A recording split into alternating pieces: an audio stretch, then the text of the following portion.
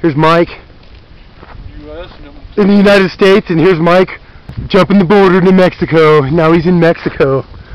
Here's our Mexican border fence. Here's what keeps the terrorists and everyone else out of our country. Isn't it fucking pathetic? It's made out of railroad ties, or railroad tracks.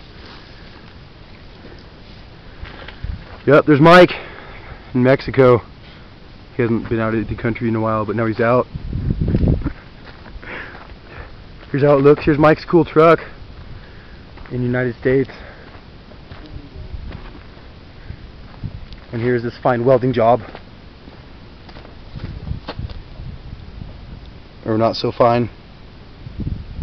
Keeping the Mexicans and the terrorists out. Keeps the vehicles out anyway.